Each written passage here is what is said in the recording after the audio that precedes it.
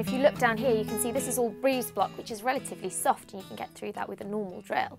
And then up here we've got brick, which you possibly could be getting through as well, but not here. Above doors and windows you'll find a lintel. It's compressed concrete and it's very, very tough. You absolutely need the right tool for the job, and I've brought with me a pneumatic drill. The reason why a pneumatic drill is so good for these sort of tough jobs is because of the motion that it creates. There's a piston inside it, so while it's drilling, it's almost as if someone sat behind it with a hammer, smacking the drill as it's going in. It has the hammer motion here, so when you're drilling, you need to make sure that you're set on that motion for any lintels and hard pieces like that.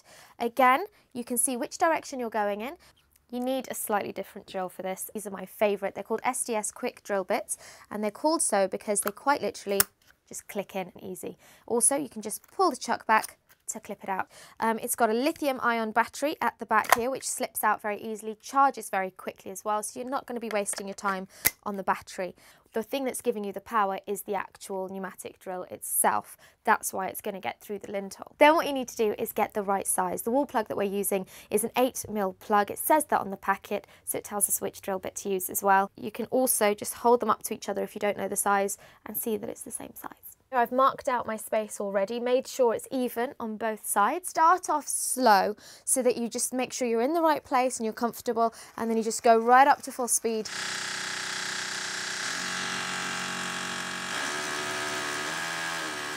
And now all you need to do is pop your wall plug in.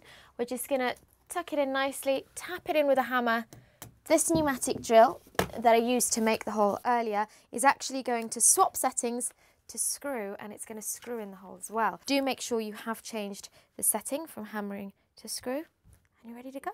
These here have a little screw section where the screw tucks in and they just clip down to secure to the wall, and we just need to leave a little space there outside of the wall so that it can clip in properly. So now the fixtures are in and everything's secure. Now all I've got to do is put the pole up.